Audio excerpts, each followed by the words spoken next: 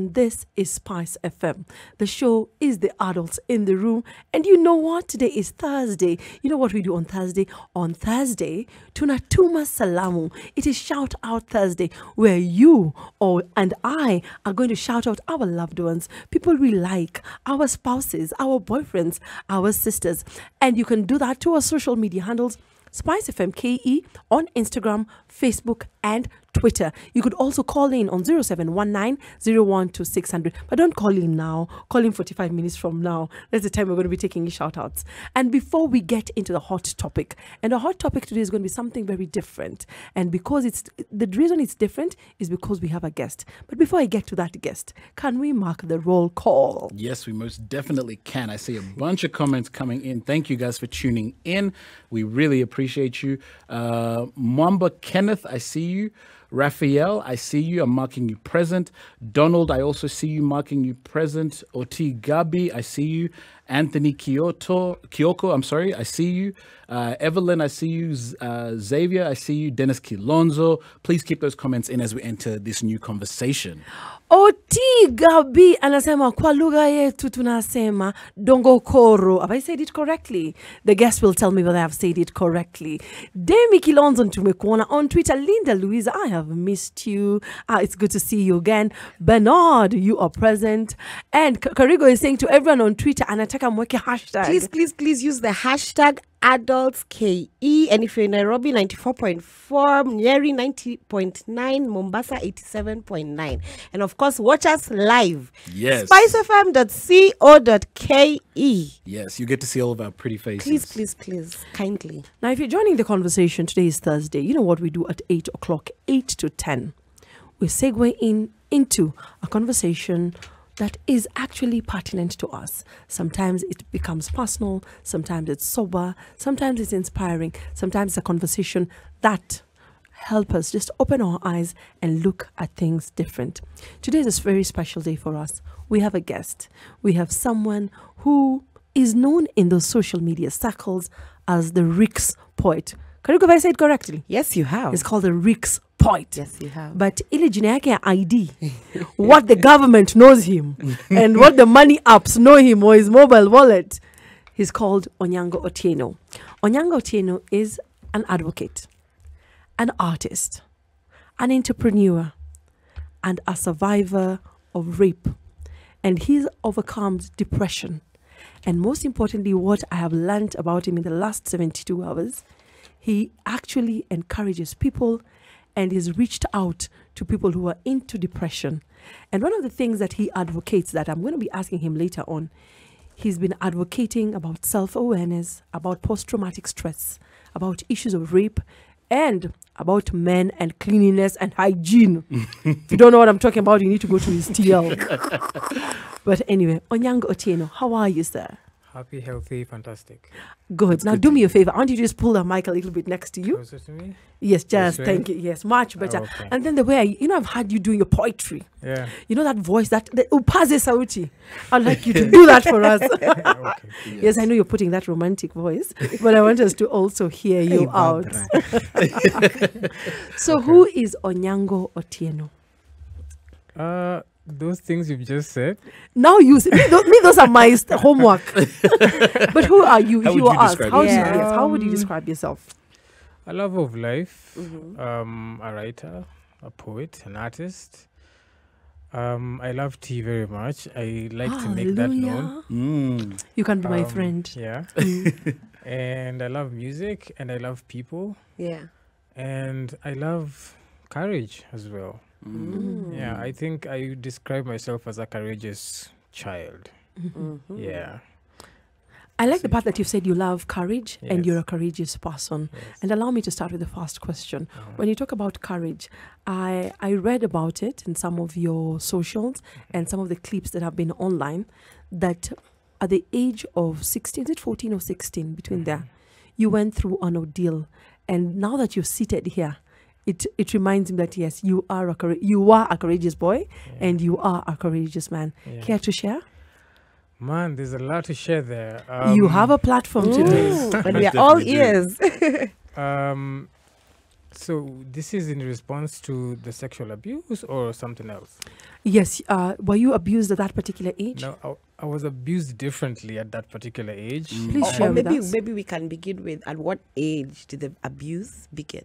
Did you first experience abuse? So I grew up in a violent home. Okay. Like, my mom and dad were like crazy WWF wrestlers. Are you Like, it was crazy. Wow.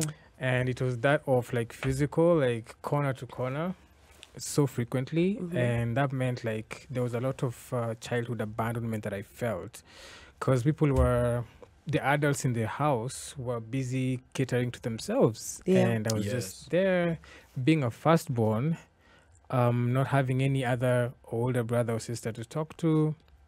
That was tough. And my dad was also very abusive towards me. That's like really physically. And of course, it comes with emotional abuse and all that. When did and it start? So if my memory serves me right, I just remember a particular incident that happened to me when I was 10 years that changed my life completely. Because I was used to being beaten, even way younger. When you say beating, Yeah. is it like slaps, ama mangumi, like- mangumi, ama with a Ama mic? kichapo cha umbwa. Ilikuwa inaenda nikaa buda alikuwa na graduate, like the older I became, the The worse it tougher, got. So it wasn't a belt thing. It was so ilianzanga na slippers, Okay. na mabelt. For no apparent reasons. No, well, kids do make mistakes, or what parents do feel are mistakes, and discipline and whatever. I mean, I was fairly cheeky, but not of like evil, Yeah. So, but I just felt like the punishments were too severe. But you don't know how these things affect you until you start getting older, and then you start realizing, hey, I say, mom, kuna kitu umefanya hapo, Yeah. kuna venye imefanya ni feel. Yeah. So when I was 10, there was a time we lived in Huruma Estate, and it was a single room which had like some small corridor for a kitchen. Yes. And this day, both my parents are teachers. So this day, my dad comes back home and he's looking for some Bill Cosby novel. Bill Cosby was huge those days. Yes. So a Bill Cosby novel was a big deal. Yani, it's like Oprah doing a book today, And so, I mean, there were so many educational books in the house, which, I mean, it made me hate that house because it felt like nimetoka chuo, nimekuja chuo. Yeah, because your parents are educators. It's like, yo, soma, kila saa. And that wasn't really my... I wanted to be a child, Yeah. Come back in the evening, play like everybody else, and, do homework if I have to, eat and sleep. So my dad starts looking for this book, and he's not finding it. And some devil from somewhere told him to ask me, kama mi ndo nilichukua book. Might you have been the one who took the book? So like in many of our homes, suspicions grow to accusations in a blink. Yes, Yeah. very quickly. Before you even realize, okay, what's going on? Yeah. 1 to 100. Toa kitabu. Wewe ndo umechukua hiyo kitabu. Mama yako anaweza iba kitabu. Si wewe ndo unasoma kwa hii nyumba. Can your uncle steal a book? Can the house girl steal a book? Yes. As in, what is your answer to that? Yes. And me that time, man, like boredomus was already too much. Like, I was a class 6 student, and I mean, I didn't like novels. Like the way I used to see girls around me do that. And I think also the trauma of having been told like you have to be reading all the time and your childhood is being robbed from you just made me hate books generally. I see. So my dad starts beating me up, and this night it was a little different. He those copper wires for like telephone wires, the ones you see when you're traveling, yeah? Yes. Those ones. Shika hizo stuff. Achana na huyu. Hata Kiswahili namsumbua. Brother yangu asikiangi Kiswahili namsumbua It's kidogo. okay, you're gonna go with the flow. Yes, we will. We will. So like these telephone copper wires like are really tough, Yes. And our mother used to hang clothes with them, and so they were like outside the balcony. So my dad gets out, and then he comes back and he strips me of my clothes. And I was a really tiny dude, like 9, 10, you're a kid. Yeah. So he starts beating me up with this telephone wire. And my dad used to beat you with his soul. It wasn't at Hakuna it's kubahatisha. just, it's just a small thing you've done. It was thorough. Every time it was like all his angry moments would come back to that one moment. Was it only you or also your siblings? I was like, my follower was, if I was 10, my follower was 3 years old that time. Oh, so wow. It's a big difference. Way big. Yes. So you couldn't beat us the same way. I mean, that was a kid. Yes. Now, just on that point, a lot of us will say that spank. I can't remember what the Spoil saying the is. road and spoil Spare the child. Yeah. Yes. Yeah, spare the So rod, spare a the lot of us might see this as purely parents disciplining. For you, do you think there was a distinction between being disciplined and it now transitioning into something else? I didn't like all of it. I didn't even like the fact that, when we think of discipline, we think of instilling pain into kids. We don't think of reasoning with kids' brains. We think of pain. Yes. And pain doesn't work as a correctional measure. It never works. Yes. Can I ask a very tiny question? Yeah. Did you see other kids being beaten the same way? So now when you're being beaten, it's in the house. So you don't really see it like that. Yeah, but But sometimes like you'd see kids being beaten outside and it was almost like just bad. But I guess like my dad just went overboard sometimes. Okay. Because even what was different about this night was like it didn't end there, like because he kept saying, produce the book. So Yeah. I felt I had to lie today for me, for him to let me go. Okay. So because I started bleeding and now sweating and I'm crying and I'm shouting and it's at night and my mom can't do anything, my uncle can't, because my dad, you wouldn't tell him anything. Wow. So I say, okay, I took the book. Okay. I can't remember where I said I took the book. Because He maybe you walks- thought it would stop. Yeah. The beating would Yeah. stop. And which it did. So he walks outside and then he comes back this time with a sisal rope. All right, Wow. as if he'd planned all this stuff, and I'm naked. I'm like, that last minute thing, and he looks at me straight in the eye and he says, "I'll do something to you that you'll never forget." Okay, so he ties my hands. He walks to the kitchen. He comes back with a kerosene jerry can, all right, or paraffin. I don't know which one. And then with the matchbox. Okay, and he puts it down and then he pours some kerosene on the lid of the jerry can and pours some of it on my hand and flames a matchstick and burns my hand. Wow. So this is why I have this The mark scar. here. I'm sorry. Your mom never said anything about this, or she could not They were stop just him? watching helplessly. That night changed my life Yeah. Yes. forever. You were 10? Neighbors? I was 10. Neighbors? Nothing. Wow. Was your Plus, they were dad? used to the chaos in our house. Okay. I Oh yeah, think, because to some you said your extent. mom also had Like, an yo, issue. man, that was like, I don't know. I Like, see what Yeah. you mean it's now. crazy. Yeah. Now, how did you because you've also said no, you've had physical abuse. Yeah. There's emotional abuse. Yeah. How did it come to be a sexual abuse? So 10 years later, right? Oh, Yeah. I'm 20 now. Yes. I'm a Form 6 student in some Ugandan school. And for that school in Uganda, we would close for like two months and 2 weeks. All right. So that's like November, late November, and then we open in last week of January.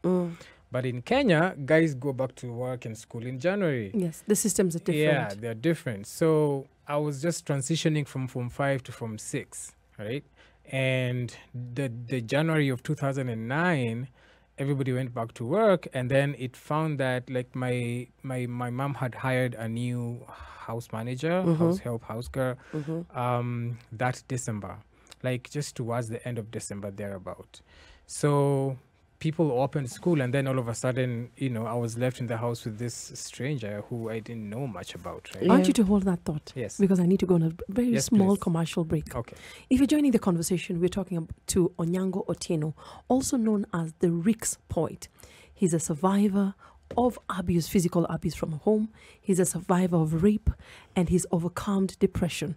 That's our conversation for today. Joining the conversation, this is Spice FM. The show is The Adults in the Room. It's exactly 21 minutes past 9 o'clock. Today our conversation is with a gentleman. He's also known or commonly known on the social streets as Rick's Poet, but his national name is Onyango Otieno. He's a survivor of rape and he's overcome depression. He's an advocate of very many things, and most importantly, today we're having a conversation with him. He just wants to inspire someone, encourage someone, and you never know, he might just be giving you a bit of tips of how he went along. Now, before we went on the break, there's something that caught my eye. You said you went through physical abuse to your family, and your father actually almost poured kerosene on your arm and lit, and you have a mark on it. Yeah. Can I see the mark? I was very curious about it. He even has one on his hand, which you've just noticed. Yeah, so here it is. These days it's like a star on my skin. Yeah, it's like a reminder. Yeah, it's like it gave me the voice to I like that. Speak pain to love. Yeah. So you have survived physical abuse, emotional abuse at home, and then there's this issue that comes about with rape. That's where we stopped. Yeah. Continue, my darling. So I mean, like life at home was always crazy. You barely had time to breathe.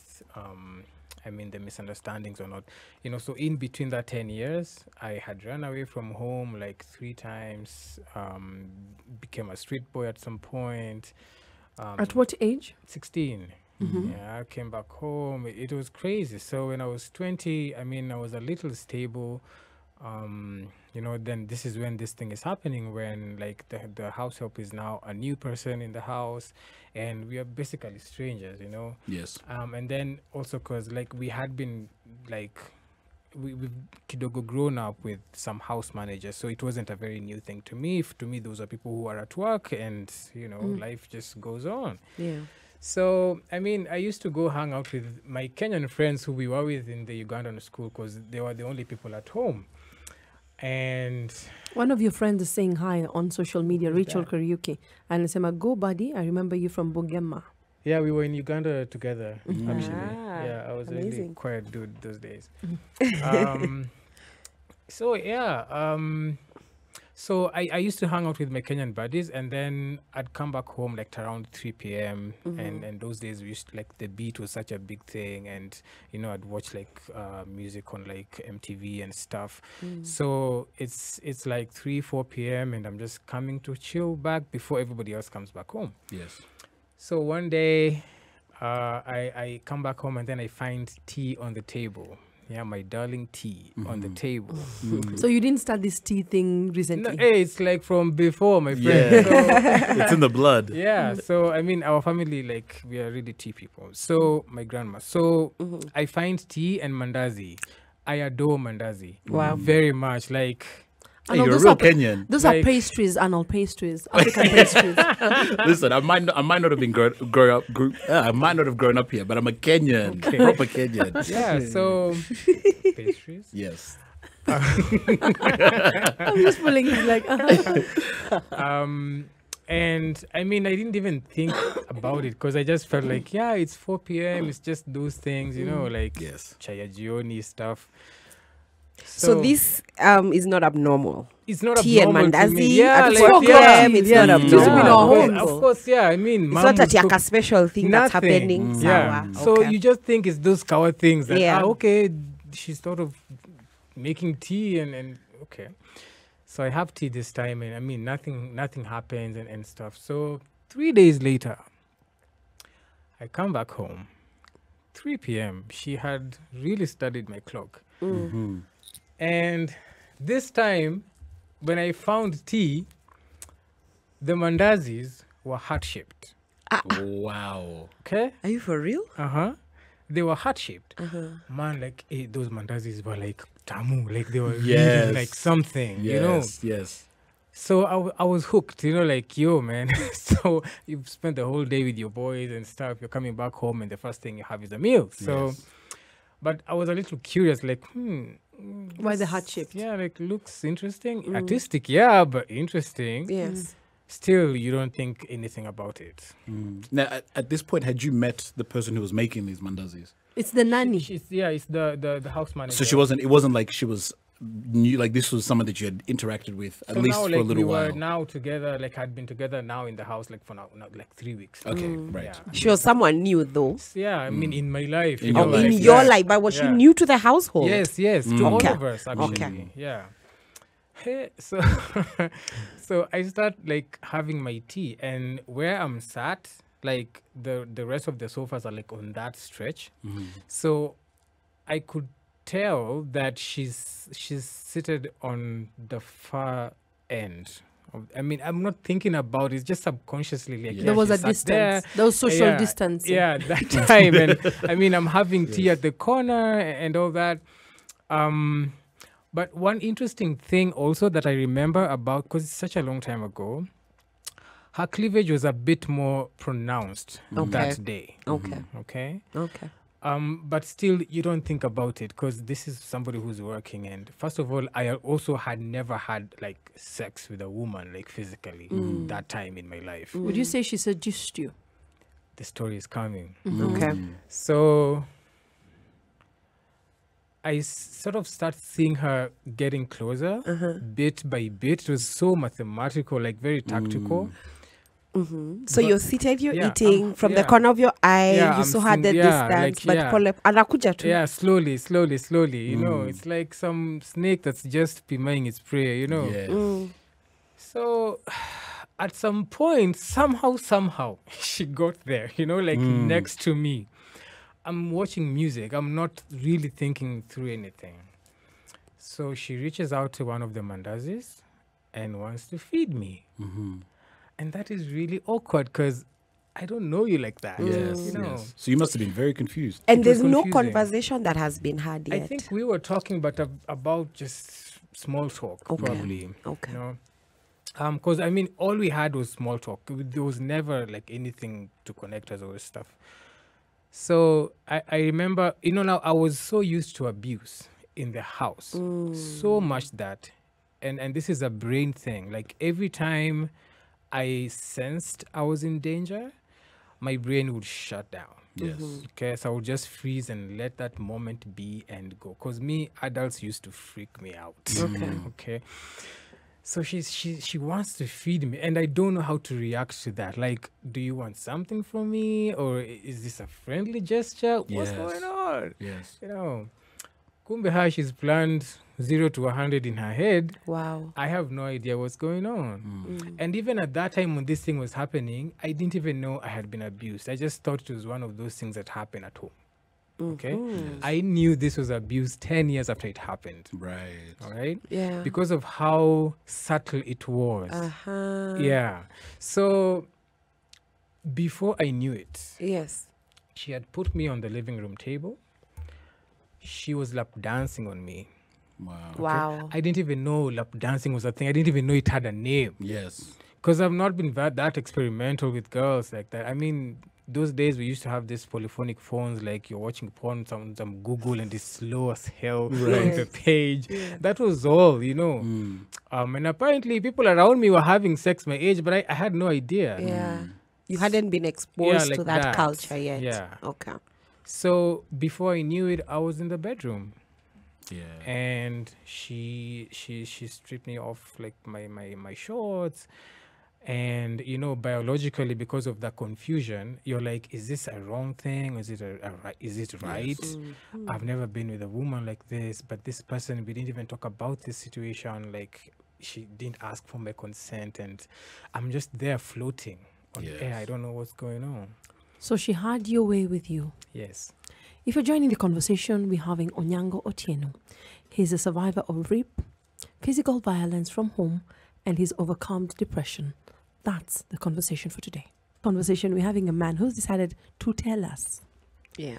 what is going on. What are you seeing on social media, Karigo? Okulo Manpower, he says, I really feel for the man. His dad was very inhumane. Bury the hatchet and move on. People always use that phrase, move on. Move on. Talking about moving Move on, Rick Speak, you've talked about the issues of surviving the physical abuse from your parents. Then we've gone into you being raped. And this particular nanny, who was supposed to be your caregiver, the parent at that time, took advantage of you. Now, allow me to plug on what Manpower said. This issue of men always saying, move on. And it's like, in our society, I'm sure you've heard about it. And I remember there was a time there was a tiff about it on social media. When a man cries foul that someone took advantage of me sexually, it's like it's really never believed. And more so when they're in a tender age, people always say it's a learning field or a testing field. What are your thoughts about that? I tell people all emotions you bury will come back to life. All emotions you bury will come back to life. Emotions demand to be felt. You have to feel and process. Our bodies are meant to process, not to bury stuff. All right. So even like for me, I had to learn the tools to know how to navigate the pain and the confusion and the like realizations that, oh, this is what this abuse meant, and this is how it affected me, and this is how I can learn and really grow from it. Not really move, but grow from it, you know. And so, I mean, because first of all, we live in a heavily patriarchal society where men are perceived as, you know, leaders and people who are strong all the time and providers and all that. You don't particularly envision this person as being a victim of sexual abuse, right? And so, and many, like even just victims generally, you know. And so, you know, we think, this is something a man can just shake off. Let me tell you. So animals do shake trauma off because they don't have like memory like we do, like the subconscious like we do. But we cannot shake trauma off. You know, you have to process it. Yeah. You have to go through the thing so that you can come out the way I did. And it is hard work. When did it come out? When did you know that, hey, something actually happened to me? Someone abused me? So for the sexual part? Yes. So because at least for the physical abuse, you knew this is my dad, and you knew that this was physical pain and there was emotional. But for this other part, I noticed you said before we went on the link that you were not aware. Yes, I wasn't. So I was going through therapy actually during that time. And of course, there are like guiding questions a therapist will ask you to make you think about situations you've been through. And there's something I don't remember what she asked, but I remember that thing hitting me like, wait a minute, something happened to me back there, which I had never revisited ever since it happened. And when I looked at it with a fresh lens, everything came out like, oh my God, like this happens to me. And I tweeted about it. And Twitter went ablaze. That it was crazy. Wow. Yeah. Just to add to that, you know, it takes a lot to feel confident and comfortable enough to share your story with people. How do you think your experiences could have been different had maybe, let's say, you had maybe more open communication about sex in the family? Because I did, after listening to one of your episodes on your podcast, I remember you did mention that growing up in your home, there wasn't as much freedom to talk about sex and all of that. So how do you think that kind of influenced your experience? There wasn't space to talk about anything. I mean, I was even afraid to tell my dad that, you know, I need underwear, you know, or even like when a book had failed, even just facing him, telling him that I need a new book, that was extreme sports. So growing up with that silence became systemic. And, you know, it shuts your body down. It shuts your self-confidence, your self-esteem, the way you look at yourself, the way you perceive who you are. Your worldviews also are affected by these kind of things. So for me, I'm just like, if things were different at home, I wouldn't have had to go through all this. Yeah. You know? You were going through therapy at what age? 30. You went through therapy. So allow me just take you back. At 20, is when you were abused, sexually abused. Yes. At 10, between 10 and 16, you were abused physically by your parents. Yeah. Now at 30 upon therapy, that is when it hit you. That, hey, I've gone through something, and with a fresh lens, you needed to revisit it. Now, when you went to social media, because you said Twitter went ablaze, the social media, did people believe you? Did people castigate you? Because I know social media can be very ruthless sometimes. How did you go through that? Because I also know that you posted something else when about your depression, which we'll get to it in a moment. But when you shared your story about your sexual abuse, how did people take it? Because I know many people or many men don't believe that fellow men are sexually abused. Yo, it was crazy. That time was crazy. It was crazy. And I mean, to be honest, like definitely I did get a lot of support from both men and women. But almost equally, there was a lot of cyberbullying. And like 90% of it coming from guys, from men. And they were saying things like, yo, you must have enjoyed it. You're just looking for clout. There's no way a man can be raped by a woman. It's not possible. And this and that. And like in numbers. And it's like by the seconds. And the tweets are just streaming in. But I didn't tweet to look for validation or to, put my case so that I can sound believable. I knew what I'd been through. And I was already used to telling my stories online anyway. So that was just like a new addition. But what changed about this particular story was the number of men who reached out to my DMs saying, bro, this was me at 6, at 12, at 13. It was my uncle. It was our household. It was my aunt. It was an older cousin. It was my dad's friend. Wow. Now, and they're saying they're adults. Some of them are pastors preaching to congregations, but living with wounds they can't even tell anybody. They're saying they're struggling with intimacy in their marriages and they're afraid to tell their wives. It's crazy. There was one other story which was really triggering. Like this guy told me like he was sodomized by people he knew. And because of that anger, he went and hired goons to go kill these guys. Wow. Oh my God. I hope he didn't go with it. He didn't go through with it. I'm telling you, he was reporting what happened. Oh, Wow. Because he had never seen any man in his life talk about sexual abuse publicly. I was the first. So it came out. It just came out of him. It's crazy. So there's a lot of stigma around men coming out to speak out from their experience of rape, being sexually abused, physically abused. So far, since you began being vocal about it, have more people begun to speak about it? Like, can you say now people are actually owning their voices, or does more need to be done? Do you feel like you need to do more? We all need to do more. And it's intersectional, it cannot be just one frame that's going to make everything okay. It's like us thinking, how are we making our relationships safe at home? Like, can we avoid some things kids go through, for example, that hinder them from speaking out when they become older? Like there's just those small things. Can we recalibrate how masculinity functions in this world? Can we make men start seeing themselves differently? Because that same thing they think like is a birthright, you're supposed to be a leader, you're supposed to be mightier and all that, is the same thing that is working against them when they need to express pain. It's the same thing.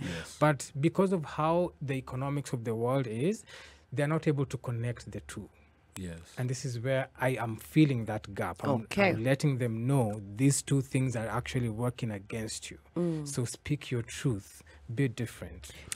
Onyango Otieno says, speak your truth and be different. We're talking about surviving rape and overcoming depression. Listeners, silent. This one's on online. What was their name on Twitter? We are and everyone on the Spice team. Tunasema Asante. What is Bertrand saying? Yes, Bertrand is saying women sexually assault men so erotically that it takes you 10 or so years to realize that you were assaulted. And this is actually a very, very good point. This actually touches finish that statement. Oh, I'm sorry. It's this gender. This gender is treacherous. Polisana.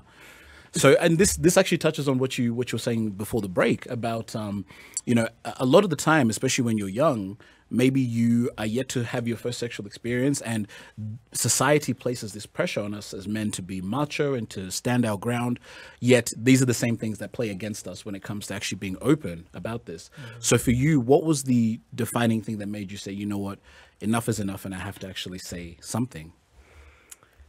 That went back like when my dad was abusive towards me. That's when I started speaking up against things that I felt needed to be spoken about. And the older I grew, the more I realized, yo man, there's a lot of shit going on in this world that needs to be talked about. And I want to speak about those things. I want to speak about things that, deny people justice, that make people go through a lot of pain. And I mean, the things I witnessed, I spoke about them. So even this situation wasn't any different.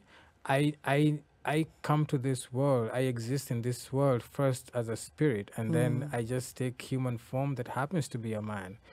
That doesn't mean like I have to live with people's expectations just because I take this form. I'll die too early, man. Yeah. Yes, it's so true. Yeah. So we are coming from your bringing up of being a child, and your experience, and we have personally, I'm very sorry. I hear stories of men being assaulted by women, and I believe you.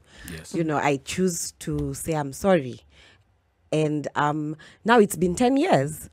And at the age of 30 is when you chose to have therapy and to begin the journey of therapy. But paint for us a picture in 10 years. What led to you now saying, okay, you know what? I need to take my mental health I need to take control of my mental health. So the experience happened, and now life is going on. Yeah. Well, those 10 years were probably the worst ever. Like, they were full of a lot of things. So this is from 20 to 30. Yeah. First off, I already had trauma before the rape happened, which was like childhood trauma. And then when the rape happened, I actually became hypersexual. What do you mean by hypersexual? So it's like having too much sex to the point that you actually like don't attach any meaning to it. Was that your Wow. first sexual experience?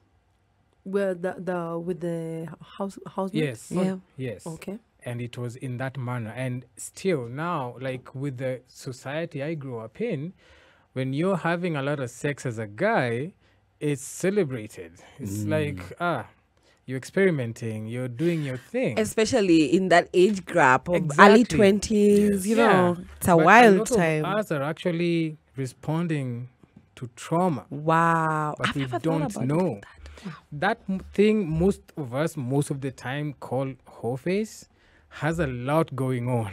Yes. Because it's precisely. like all these energies are coming out from There's a so many years of backstory. suppression. Yeah. So there are many things we miss there, And then things quietened down. I got to my like mid 20s because I got into a relationship, and now it was like in one space and all that. But it was until 2015 when now I started like being intentional with my healing. My mom and dad had fought again, and They this were still at it? yes, and this time I took a risk. I called my parents to a meeting, Wow. which is like suicidal here. And I told mom and dad, I want to talk to you, man. I've had enough of this stuff, right? You're 25 at that time. Yeah, I was 27, I think. And so I talked to my mom separately. My mom and I were buddies, like we talk. And then I could hear her out, nini. When it came to my dad, I never knew what to expect because you never called my father to a meeting to Yes. talk to him about how to run his family, Yes, you know, yes. And about his wife. and about, and how he's acting around her, So we have a sit down with dad, and I mean, he said a lot of crazy things about mom that I remember. But then there was one particular statement he made that actually also changed my life. He said, and I quote him, "I don't come to you with my problems because you think I'm weak." Wow. Wow. Straight up. Wow. That's so powerful. and intimate and vulnerable. Yeah. I must have pushed him to the wall for that to get out. How did it make you Because feel? how did it make you feel? I startled because I was like, what? You know, like I never expected that to come out. And then I think I just remember something ticking in my brain, and I was taken aback, and I was like, okay, there is something more going on that I want to understand. That's the first time I started humanizing my father and looking at him as a human being who's also going through his own things, and he's been projecting a lot of that pain towards us. So I start going back to find out about his childhood, because I knew for me to heal, being him being the center of my pain, I had to understand where he was coming from. Yes. And you also needed to forgive him. If I could. Okay. Yeah. Do I continue? Yes. Please. Kill me on time. So I start looking for the stories. I mean, Yes. he grew up in a polygamous home. There were like 30 kids. It was a city. That village was a city. We were so many. Because now my cousins, we are many, many guys.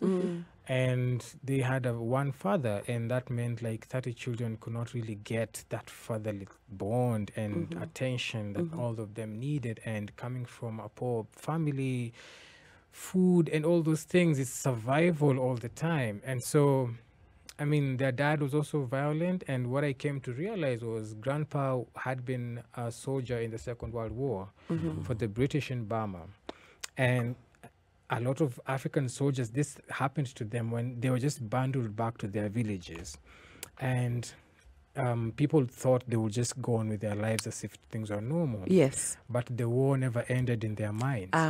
So they projected it to their families. Yeah, like the post-traumatic stress now Wow. came, and they got into alcoholism, they became violent people.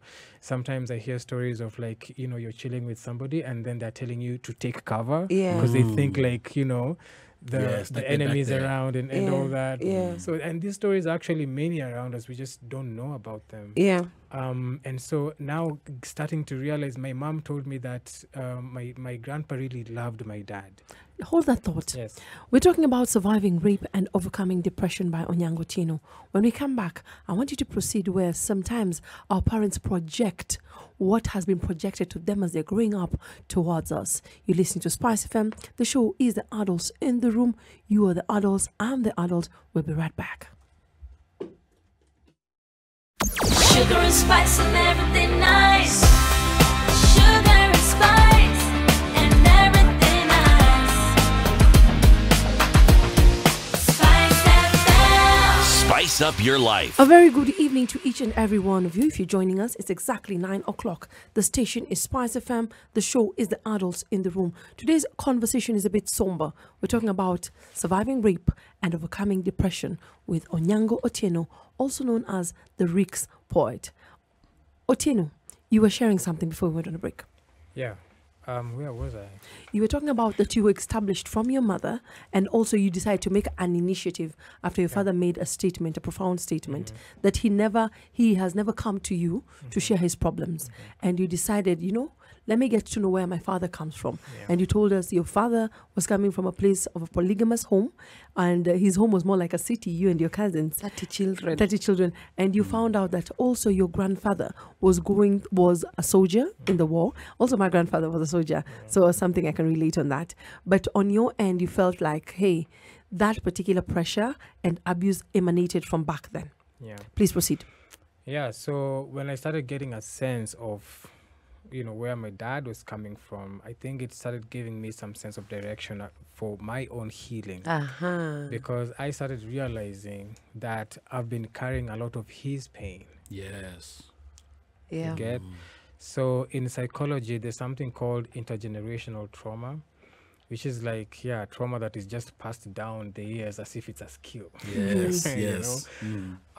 So, he was just passing on the pain to me the way he knew how. It's very natural for it to happen. If you haven't healed it, you'll pass it on. And he did not know that it was wrong or right. He didn't have that awareness, also because, again, his environment was enabled that behavior. It enabled violence from men. It enabled all that chaos in our marriages and stuff. And so that's the time, I started thinking differently even about him and about me, you know, because now I was like, I need to get out of this stuff Yes. because it's hurting me and I can't keep carrying my father's burdens. And then passing it on to other Yeah, people to that other you people, because I meet. was struggling with relationships. I had a hard time trusting people. Sometimes I was really cold-hearted. Like I would leave a relationship today and go get into another the next day and stuff. Like it was just I was Yes. floating. I had buried a lot of my emotions, and I thought I was okay. Everybody always thinks they're okay. Yes. You know, Yeah. until something really drastic happens, you're like, wait a minute, something is going on with me. So, I mean, 2016 happened. At that time, I was doing I was running an organization for young people to express themselves doing using arts and poetry and stuff like that. And I mean, for me, I think I've always been really passionate about creating space for people to open up about who they are and what they're going on and stuff like that. So it's late 2016 that depression started coming at me because I was going through a tough time. The organization wasn't doing so well, and I was coming off a toxic relationship. Okay. And then by the end of early 2017, I actually felt suicidal again. This was the second time you're feeling suicidal. Yeah. The first time I was 16. Okay. Yes, I yeah, ran you away mentioned. from home. I wanted to go die somewhere, and it didn't happen. And Thank this God. this time I'm 28, 29, Yeah. and this thing comes to me again, and I'm like, so I open up about it on social media, and I like talking. Yes. So I talked about it. I was like, guys, today I feel suicidal and I feel depressed and I don't know what to do. You know, January 2018 actually. So I mean, the floodgates opened again, the same way with the tweet about rape, and so many people came there. And again, the same thing. People came to my DMs. Me too. I'm going through this and I'm going through that. But I said, you know, I really want to understand why this feeling is familiar, because I think if it comes back next time and I don't know how to deal with it, it will go Because with this was me. the second Yeah. time. Yeah. It So will you were go with me. aware that this feeling needs to be dealt Yeah, with. like Okay. yeah, and I mean, all through all those years, silently, I had been curious to just keep on looking and looking and looking. I think in my subconscious, I had still been looking, and so it's like the universe was opening up that path for me slowly but surely. So when that like the depression happened, actually it opened everything to me now, because now I went on Google and looked for suicide ideation and all this, and then I came across mental health, and I was Yes. like, then I came across post-traumatic stress, and I saw myself in everything. I was like, it all makes sense now, Yeah. you know. And then I start going through therapy, and now I'm taking through the steps of healing. I'm giving the tools, but at the same time, I'm also documenting my healing journey, because for me, you know, I'm not those people who tell you, you know, just get up and move Yes. from that feeling, because I understand you have to process it, but I needed to show people that it is actually a process. Yeah. There were days, like, you know, those first days I couldn't do anything, so my male friends would come over to my house. They would cook for me, they would open the curtains, they would do the dishes for me. We had a DJ also there, so he'd do like live mixes in the house, and then they'd go. They'll come to cheer you up. Yeah. So on some days, the only thing I would do was just spread my bed and do nothing else. And that was enough. Okay. Yes. And I learned to just find peace in the small little progresses that I could make. There's something I've noticed, I've picked up when the first time you realized or you got an aha moment, you went on social media and you talked about your case about being sexually abused. And the second time also when you had your second moment, okay, I don't know whether to call it a Yes. moment, that you felt like you were suicidal, you went to social media. Now, where did you get the courage for that? Because many people would feel, I would tell you, I don't know if I can share my problem in social media.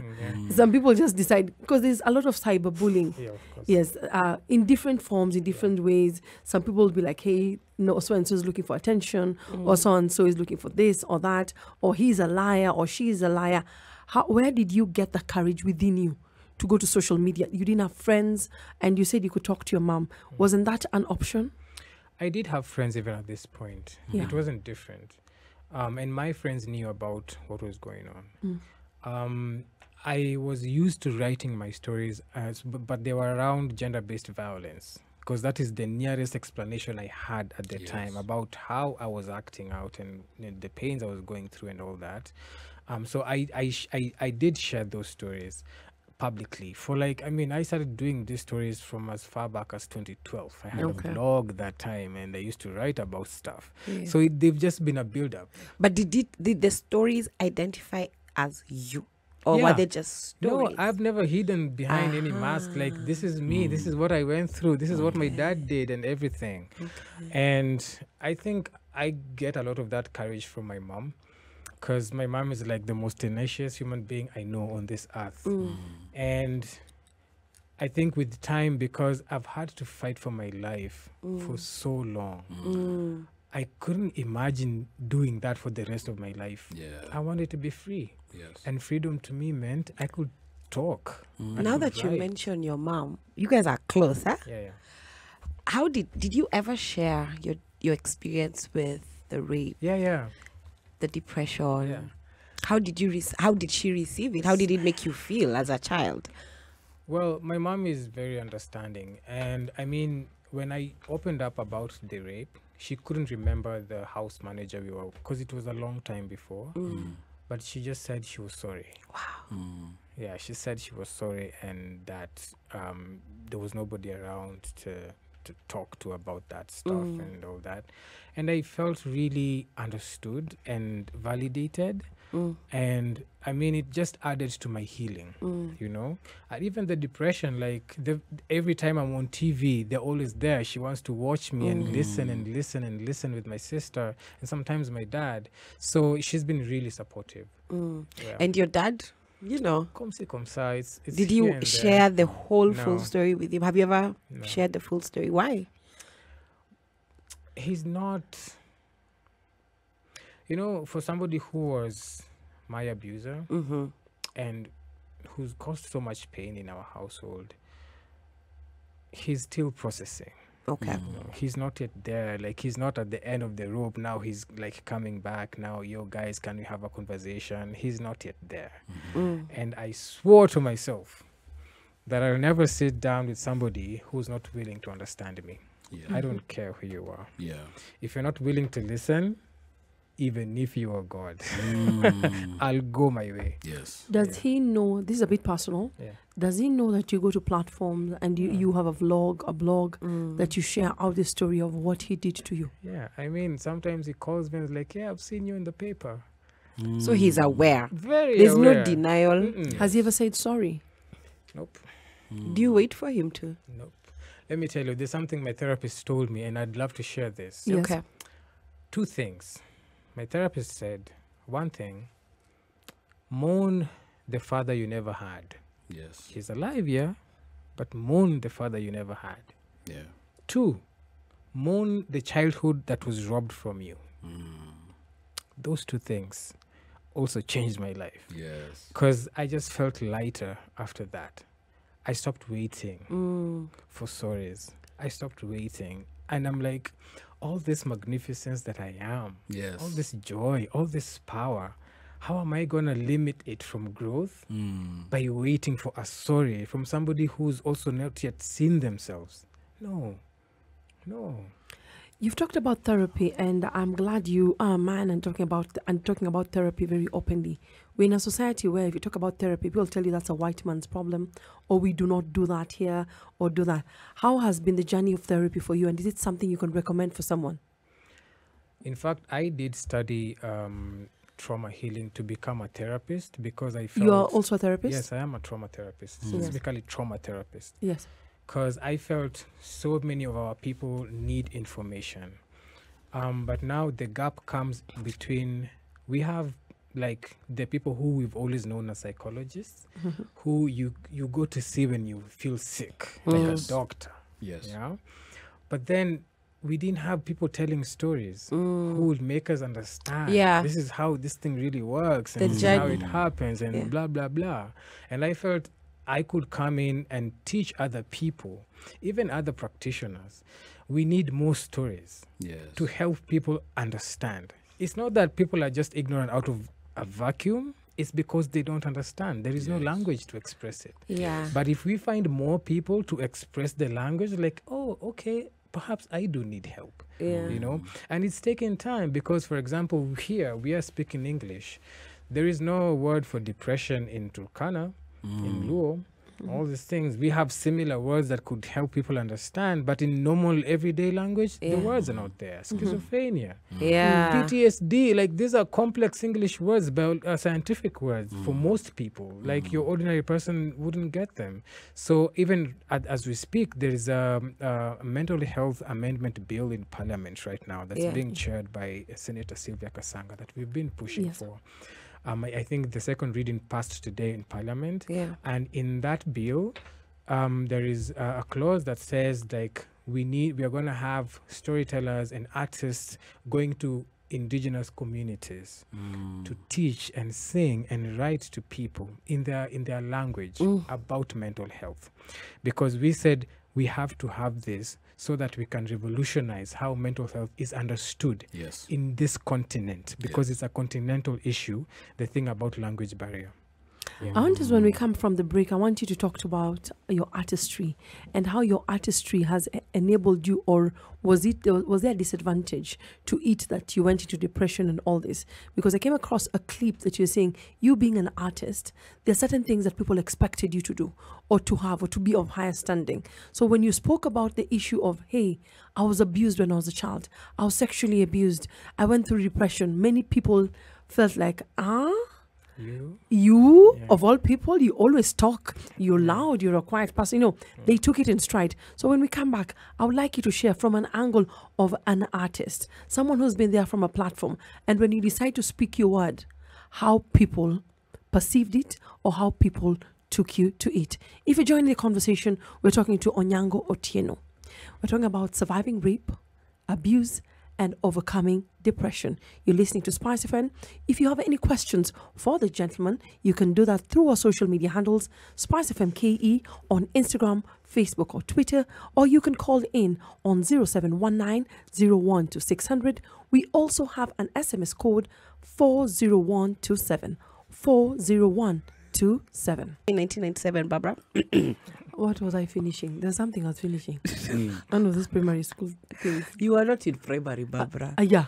1997. I was in, yeah. Sema ukweli. You think I'm young? This is Spice I FM. never lie. You think I .co.ke. don't Tell us the shy truth. of my age. Yeah, to be I am honest. 38 years old. Oh. And I'm proud 38 years old. I never lie. Me sina kitu ya kudanganya. Me, kwani, okay. So that's why my you think. comments. Yes, I am not afraid. So where were you in And 1997? that's I'm like, I need to remember where I was. Yes, I think I was finishing KCP. Aha. You? Yeah, one of those Where things. I were can't even remember. My God. Back in 97. I think I was 7 years old in 97. I was probably playing with toys and, just being a kid. Otieno, where were you in 1997? I was in Ngong What was I doing? in class 3. Sorry? I was in Ngong in class 3. Wow. Class 3. Yeah, some school called Masai Boys. Wow. Anyway. You like asking people questions, does not want to be asked where she was of her age, but when she hides it, she has something to hide. To hide, yes. Surviving rape and overcoming depression. What are you learning, Arnold? Yes, I see a few very interesting comments. Thank you so much for writing in, everybody. I see one from Amos Mwai. It says, hi, the whole team. I like the courage of Otieno by coming out and making his story, or for making his story as his turning point. It's very hard as a man to share such story. Unlike ladies, the positive part is that it is not to hinder you from where you are today. You've really encouraged me. So it's clear that people are listening and they're hearing your story and they connect with it. That, like you said earlier, there's many people who have been through this but hide behind the veil of shame or guilt or not being aware enough about what they've experienced to come out and talk about it. Yeah. Someone has a question for you. Allow me to pick up a call. Hello, Spice. Hello, Hi, Faith. How are you? I'm okay. And you? Salama sana. Do you have a question for our guest?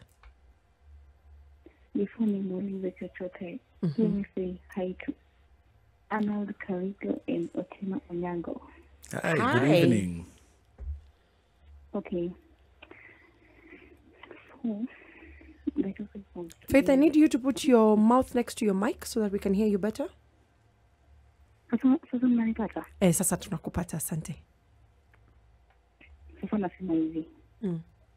The topic of today is so much emotional. Yes.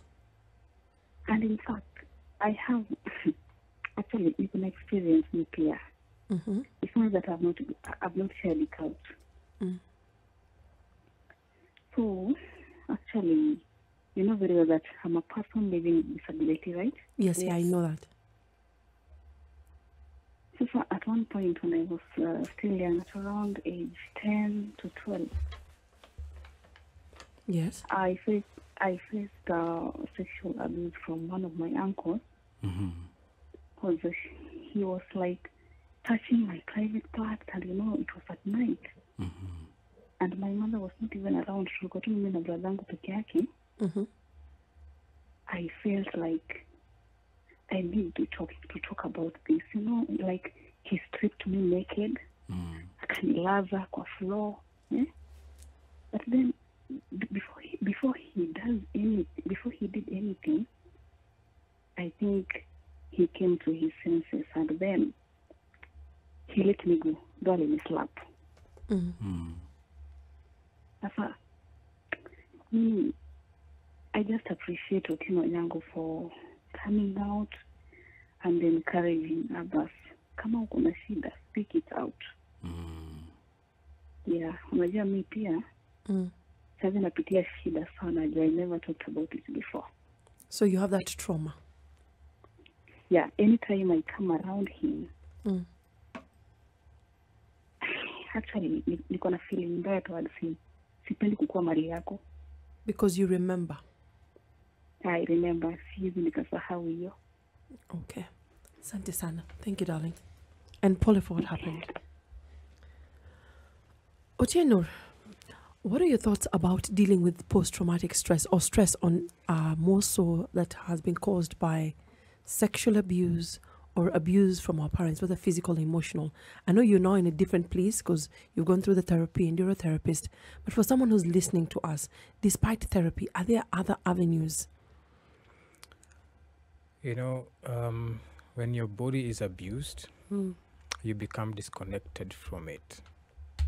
Yeah, because your personhood was wounded in such a way that, and it was wounded by physical abuse. Yes. Yeah, so physical abuse could be sexual, could be beating or stuff. It disconnects you from yourself. And the only other way to reconnect, yeah, is to find tools that will help you get back to who you were before this abuse happened. Yeah. So it could be very different things. For one person, maybe they like writing. Yeah. For another person, maybe they like hanging out with friends. Yeah. But there is something very particular I want to say. When you are abused, it's your nervous system that gets affected. Okay, because you feel the nerves in your body, like the way Faith is saying, every time she's near that guy, these emotions come back. And it's now years later. Yes. So our nerves are what store our emotions, these wires all around our body. When you have an unhealthy nervous system, it's very easy to be anxious all the time, to be in panic mode all the time, to be on survival mode all the time. And, you know, you could make hasty decisions or bad decisions and all that. And this could be either you're in danger or fear. Okay? Yes. Your body doesn't know. Danger and fear, it's like same thing, the way your brain registers it, okay? So there might be a need to find ways to get back your nervous system to be healthy again. So what am I talking about? I'm talking about, you know, all of us have nervous systems, okay? The reason why we say, you know, women get together and then they get through things together is because their nervous systems connect. Yes. Okay, so that's why us guys find it a little harder, because we don't connect much. Yes. We don't talk about our vulnerabilities, so our nervous systems don't connect. Okay, so when you bring your energy and you bring your energy and he brings his and we come and I come with the problem, we are all connected together. And then you feed me and I feel safer, and then that thing is just washed. And women do it better than men. More than men, Yes. even better if that's say. Okay, so connection is one of the biggest, surest ways of healing. Okay, because like that way, maybe you can tell somebody you see around you, and they just tell you, yeah, I understand. Yes. If you see this person more often, your body actually starts getting used to them. Yes. You get. So you feel now excitement when you see them, when you talk about them, when you think about them. So our friendships, our connections are the surest way to heal. If you can't afford therapy now, but there are some instances where things are really dire and they need professional help. Yeah. And those ones, for sure, like, yeah, people need to. There's always a mentality that professional help is expensive and it's not accessible and it's not possible to reach and get. Yeah. In your experience, how was it? How was it accessing professional help? To be honest, I have, a bit of a name, like people know me here and there. Ooh. So when I needed to Karigo. Really? Yeah, like, guys, hey. That's Karigo for you.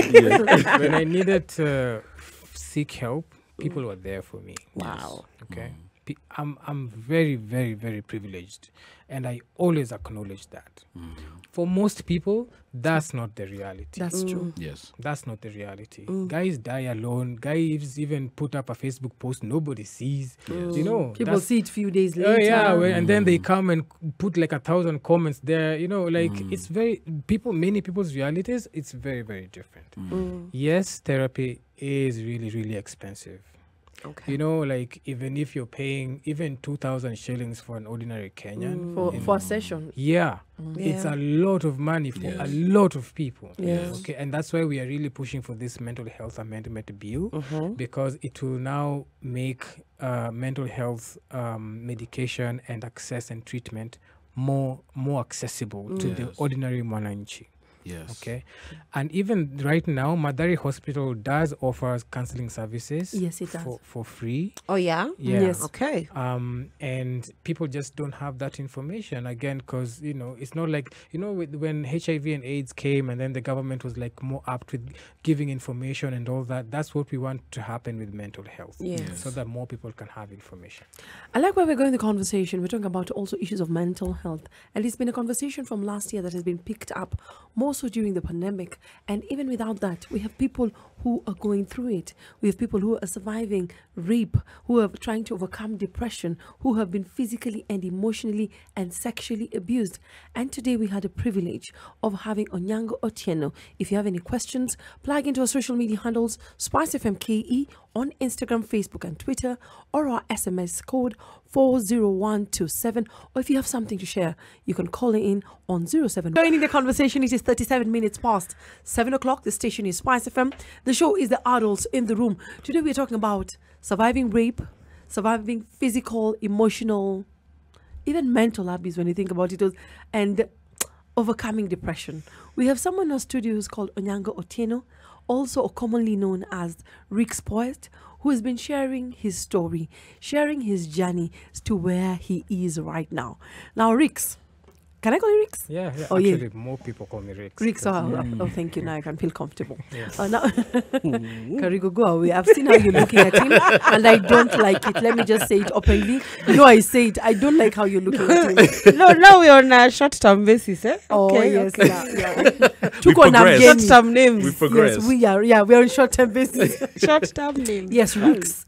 Anyway, I've seen you. You've talked about being an advocate, and there's several things you are very strong and passionate about, and some of them are related because of what the journey you've gone through. How did you get into advocacy? It was when, after my suicide ideation in 2018, and found out information about mental health, and me starting to tell my stories, I felt there was a huge need for more advocacy on that area, because, you know, I went online and couldn't find African stories on mental health.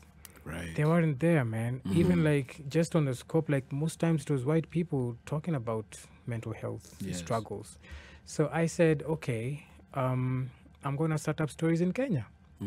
Yeah, and connect to other Africans. And because this documentation has been one of the things that have made the world misunderstand Africa. Yes. There's no documentation about our stories. So you wanted to be that person to tell that story. Like, and I'm like among the people, because yeah. I know we are many. Yes. Yeah. Yes. And what about this issue when I'm talking about advocacy? I've also realized that I decided to look for some hashtags.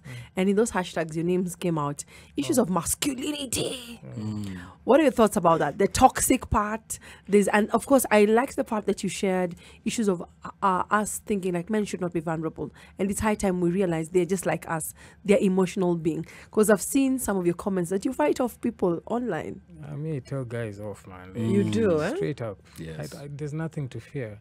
If your beliefs take away somebody else's beliefs or rights, for example, if your beliefs takes away somebody else's rights, there's a problem. Yes. What are your thoughts about men who don't believe you? More so men.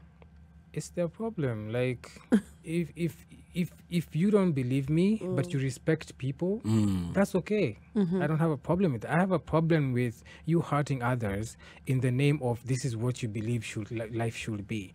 That shouldn't go. Yeah. Yeah. Let me ask a question. When you were going through depression and you're overcoming it day by day, Yeah. you know, you said something like even making your bed was an achievement. So I know Barbara had asked this question, but I want to ask it on a different angle, because now I'm depressed. I don't have money, access to therapy. Maybe I don't have friends to talk to. I don't have the resources, you know. Life, guys. Yes. What small little things can I do on my own? Because I understand it's more of the mind. Yeah. It's mind over matter. So what small, I see, like, I've seen stories where people say they wrote, they sang, you know, they decided to go for a walk. I mean, what did you do specifically, inclusive therapy, that you feel in the absence of therapy, it still contributed heavily for recovery every day? Yeah. And still does, because you have to keep at it. Yeah, that's very important to say. Yeah. Yeah. So one particular thing I remember doing, because I grew up with 90s music. So I cleared my the music in my phone, my playlists, and put specific 90s music, the music that made me feel good when I was growing up. Yes. You know, the like early 2000s as well, coming off to mid 2000s thereabout. And the memories that the songs evoked in me. There was something when I was younger, when my dad and I were closer, because my dad's side loved rumba and lingala a lot. Yeah, I saw you online dancing. I dance all the time. So my dad had this little Sanyo radio, and he would put music on it and put me on a table and tell me to dance for him. So it became like a bonding thing, and we grew up watching music videos together. So for me, the songs reminded me of those good, happy days, you know. So I'm very particular with the kind of music I listen to, because during that healing time, every time a song would come and the next one and the next one, they would help my energy come back, you know. And so also, like when I was growing up, my mom was very particular with us making our beds. So it was like a serious thing. And mom she didn't care that you were a boy, that now you were just to be left to your own devices. Yes. You had to take care of yourself. Yes. So I became so good at making beds, so much that even like during my high school years, like it was really recognized. Wow. So I used that. You're one of those people who had corners on their beds. Oh, for sure. Like Who it made was us- like I've been an artist for a long time. I didn't like those people, by the way. I know, but used to see like on a The journey. channel, yeah, used to show up. So You're we had to just make our bed expressing slow. yourself. 90 Right. degrees corners. The bed is yours. Come on. Yes. Yes. You're just expressing yourself. Guys, life is about expression. Yes. So you want to express on the bed. Yeah, express yourself. It's your essence. It's everywhere. Spread it, man. Spread the love. Spread the joy. So I use that, and those days, like just waking up, Yeah. taking my time Yes. to spread the bed. gave me so much peace. Yes. Because now you wake up in a cringed bed sheet, and then you make it clean and you know, spread out, and it looks so nice. It actually organizes your mind. Yes. Yeah, That's so very true. so that was very helpful. And then other things like dancing. So and this is very scientific as well. There's something called somatic experience, which is like pertaining the body.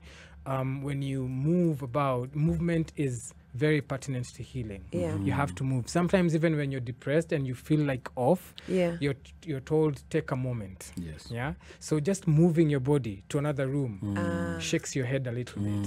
You know, take Yes. a walk. It shakes your head a little bit. Yeah. So those little things, Yeah. for some people, it's washing dishes. Actually, they like I see cleanliness. that a lot on Yeah. social media. The guys Washing who just dishes. Yeah, I see yeah. people say when they wash dishes and they're going through anxiety, Yeah. It's it therapeutic. calms them down Yeah, Yes. completely. they, you know, that thing. And so even for me, like when I get the energy to actually do the dishes, that feeling also comes, and you just feel like you're in a good space. Some people take a walk. Some people want to rap in the house. Some it could be Some people anything. cook. Some people cook, actually, yes. Now, For real. why you guilty me about myself? I thought you were talking about, About Arnold. me, yes. You know, he hates cooking. And he only But loves cooking for women. Yeah, it's funny. Yeah. But So I gotta ask, because I'm sure it's running through most of our minds, but for myself, okay. have you forgiven your dad? I want you to answer that question when we come back. Okay. And when you're going to tell us about forgiving your dad, you're also going to talk about intergenerational trauma, if you've dealt with it, and whether or not you will carry it to your children. Would you spank them or not spank them? In the conversation, this is Spice FM. The show is The Adults in the Room. We're talking to Rick's Poet, also known as Onyango Otieno, surviving rape and overcoming depression. Before we went on the break, Karigod asked you a question. Have you forgiven your father? And I also wanted to ask, in that process, yes, Karigo? Yeah. First, let him answer if he's forgiven. his Yes, I was father. just recapping, darling. It's sorry. called recap. Sorry, because I want him to answer that question, and He will. Okay, cool. Yes, Karigo had asked you a question before we went on a break, whether you've forgiven your father, and I also had asked, would you think about spanking your children in future when you get a family? I have forgiven my dad. I understood all those things that he went through. I just didn't excuse how he decided to project. But I forgave him. I love him. I actually wish him the same healing Yes. that I've been through. I wish him a better life. He deserves to live a peaceful life, not just tightened up by his former pains and all that. So I don't have any ill feelings about him. Okay. It's only that I also have my healthy boundaries when it comes to him. You know, because you can love somebody from far. Yes, from a You don't distance. feel like, you know, you can be close to them all the time. But we talk once in a while. Actually, it was his birthday on 31st May, and we did something for him at home. Yeah, so maybe a huge chunk of it is work in progress. But yeah, it's those people I love from far. Yes, yes. I don't believe in spanking kids. I believe healthy parenting can involve engaging kids' minds, and kids learn more from their environment more than what you tell them. Our brains are simulation machines. We repeat what we see, even as adults. So when the adults around the child behave amicably, behave in a mature way, solve conflicts in a mature way, that's what will discipline the child. Okay? Not violence. Not Yes, violent. Yes, that's a very good point. Steve Irungu says, I'm extremely sorry, Otieno, to what happened to you. I actually went through the same situation. I was molested in high school by a male teacher. I know it is painful, but just continue, Arnold. I know it's that a bit of I distance know that for it's me. painful, and by the grace of God, I survived. Even boys are also sodomized by people who are entrusted to take care of them. It's high time to have such conversations. It will help many men, including myself, speak out against vices, period. I've actually read that particular comment because that particular listener is one of our day one's listener. And I treasure myself as having a very good memory, but I'd never seen that statement from him. Yeah. So that is why I read, and a lot of men never speak out. Now, you have a platform that you've been helping a lot of men. I noticed that when I was just flipping through. Would you like to plug that in if there's anyone who needs to reach out Yeah. or if there's anyone who needs assistance? Yeah. Are you open to that? Because I saw you tweeted somewhere that you, and you've also said on this table that you're a therapist. Would you be open? Yeah, so how I'm working around that is I have been supporting some boys and men who came out to me that they had been sexually abused, probably for the last 1 year now. And what I do is I connect them to therapists. Yeah. And I mean, it was difficult to start in the beginning. So what I did is like I fundraised, and I'm still fundraising even now. I'm constantly fundraising because we still do not have enough organizations that fund situations where boys have been abused. We know of the girls because it's all everybody knows, but with the boys it's a little harder because they don't come out that easily. So they feel safe with me because they know my story. It's the only way they've talked about, even with Stevens, like you would never know unless he heard it from somebody else who looked like him, you know. So with me, that's what I do. And I also have like private practice therapy sessions for those who are able to pay, because it's even like with the resources I get from there that I have energy to support these other guys. Okay. So yeah, that's how it works. What else do you do? So I am a poet. I write and perform poetry on reproductive health and rights, on social justice, eroticism. I love expressing myself, and masculinity and mental health. Yes. Of course, I'm a therapist as well.